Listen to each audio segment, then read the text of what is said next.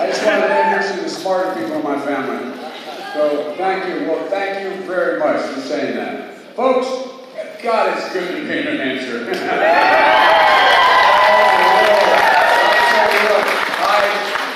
Well, God love you. God, New York is here too. Anyway, and the firefighters are here.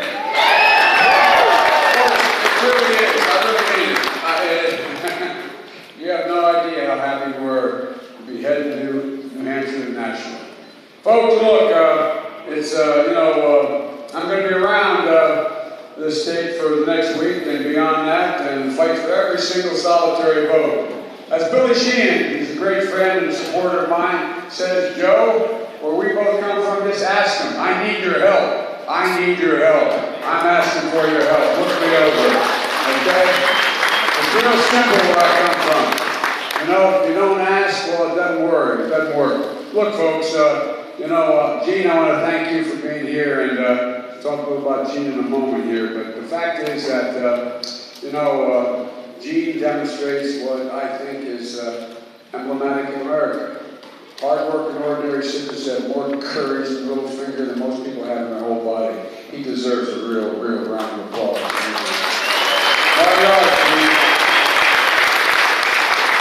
As my mother would say, hope springs eternal, pal. We're not giving up, right? We're not giving up. Folks, and I'm honored to be here with the governor. The governor he made a big mistake. He said, I want to help Joe. And the doc, his wife, as well. But so he was telling me on the way here, my staff is not shy, guys. When he said, I can give you a week. I think he hit, hey, how you doing, Mr. Justice? Great to see you, pal. I think you're in, what, 28 counties? I don't know how many counties there are, but he was all over the state. So I think he's looking forward to primary day. Thank you, Governor. You've been a great friend for a long time. And a great deal of integrity. And so, look, folks, we had a good night last night in Iowa. And I know you think that's silly, but everything we can feel is good. Here's the deal. We think we're going to come out of there really doing well, but be careful what you say because it's not done yet. I know the Iowa Democratic Party is trying to work through all the issues with that application. They had that app and other problems. I said last night, let's give them time. And I'm not being critical. Let's give them time to work out those issues carefully and deliberately because a lot depends on it. So we don't know precisely how many delegates we have or how many we'll get, but I feel really good about getting more than our fair share. And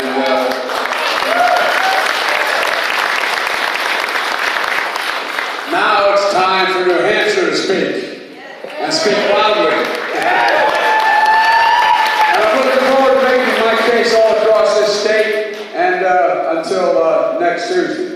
You know, folks, I think about all the families, what all the families are going through every day in this country, and even today. Whether it's staring at the ceiling because you've just been diagnosed with cancer, as my introducer can tell you, or you don't know how your family's going to make it, or you're 50 years old and you just lost your job and you don't know where to go next, or you just graduated from college with so much debt that you're trying to figure out how in the Lord's name do I get started. It just makes me work harder for the American people because here's what I know. This country was not built by Wall Street bankers. It was not built by CEOs. It was built by you. Hard-working people just like my family.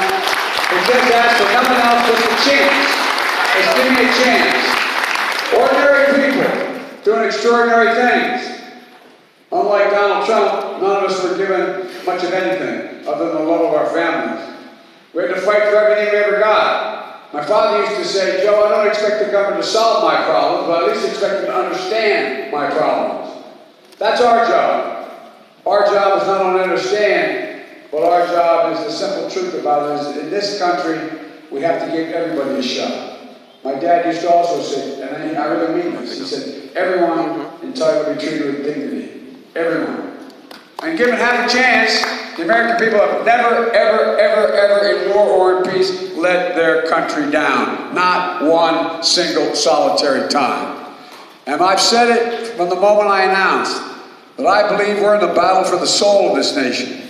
And I believe it today. Everything this country stands for and believes is at stake. Our leadership in the world is at stake. And our very democracy, in my view, is at stake. When I said that 6, 8 months ago, people wondered whether that was an exaggeration. Now everybody's acknowledging it. We just saw it last week. We have a president who's above the law from his perspective. You know, we have a Republican Congress that's decided to put their loyalty to the party and their president ahead of the loyalty to the Constitution. You know, I really think what's on the ballot this time is character. Character is on the ballot this time, and I don't believe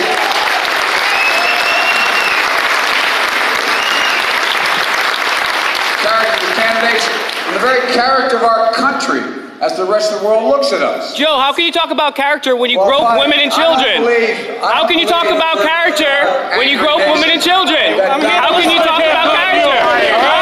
Huh? Hey. A pedophile? Joe, answer the question, Joe. Joe. Who are you representing? Myself, Joe. Myself. A concerned citizen. Joe, take a break from the teleprompter for 1 sec. 1 sec, Joe. 1 sec. One question, Joe. Whoa, Joe, please. Please, one question. One question, Joe. Come on, Joe. One question. One question. One question. One question. One question, Joe. One question. Joe, you can read off a teleprompter, but you've been on video groping children and women. The Me Too movement. You have to answer for that. Answer, Joe. You have to answer. Don't touch me, please. Joe, you have to answer, Joe. Answer me and I'll go. He touched children on video. He touched women and children. He touched women and children. You okay? You don't have to touch me, though. You don't touch me. That's his off. Joe, you will answer for the children. You will answer for the children and women you grope. You will answer. Joe, you will answer for the children and women to grope. You will answer for that mustache. You will answer for the children and women you grope, Joe Biden. You will answer. You will never be president. You're a sellout, Joe Biden. You're a sellout.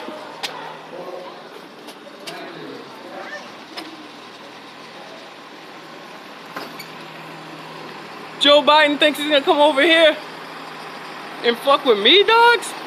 Nah, dog, that pedophile, he ain't going away. Joe Biden thinks he can touch women. Joe Biden thinks he can grope kids. Joe Biden thinks he can sell out to the Council on Foreign Relations. Well, I told Joe Biden, fuck that. We ain't doing that.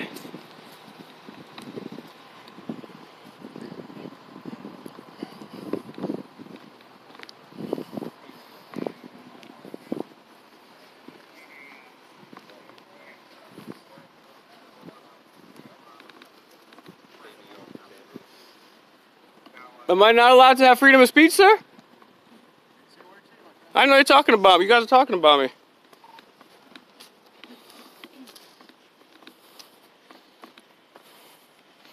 Fuck that park.